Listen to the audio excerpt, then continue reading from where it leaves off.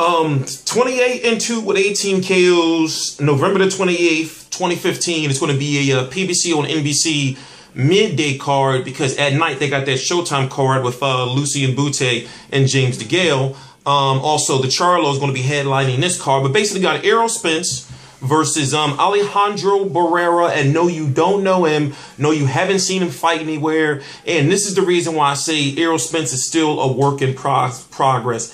He's like he's a prospect. You know, okay, he's above the prospect level right now, but the reason why he's fighting guys like Chris Van Heerden, you know, who is highly ranked, by the way, and then he goes down a couple of notches and fights a guy like this Alejandro Barrera guy, is because he's still a prospect. But yet people were saying Errol Spence should fight. I mean, Errol Spence should fight Keith Thurman and all this type of stuff. It's like, no, why are you rushing him along?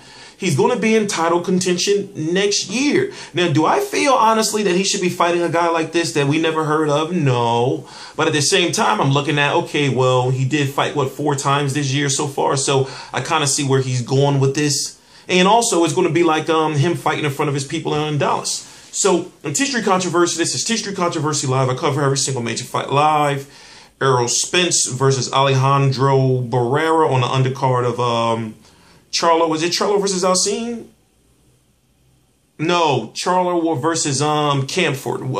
Silky Wilkie Camford. Ew, that sounds horrible. I'm calling him man Silky. But anyway, Errol Spence is good.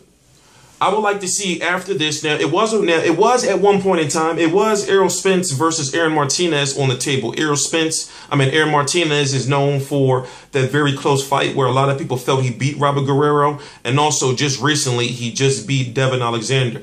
Errol Spence was rumored to be fighting him. I think that would be a big fight for Errol Spence to take next. Now, I'm thinking it's time for him to start stepping up as far as the competition. And I'm thinking it's time for him to maybe fight like a guy like a Robert Guerrero. Hell, I would like to see Errol Spence versus a Devin Alexander. Thought I was about to sneeze. For some reason, allergies or whatever the case may be. Errol Spence versus a Devin Alexander. You know, fighting guys like Sean Porter or Keith Thurman next, you know, it really doesn't really do much for me right now because I'm thinking you would be putting his career in jeopardy. He's not quite ready for those guys yet. Maybe later on in 2016, yeah. But there's a lot of fighters on the level, you know, of an Errol Spence as far as prospect. Like, for example, Aaron Martinez is the perfect fight for him. You know, fighting this Alejandro Barrera guy is just a fight for him to look good against a fighter that we've never seen. And what does that mean? It means nothing. It's just a PBC showcase fight to me.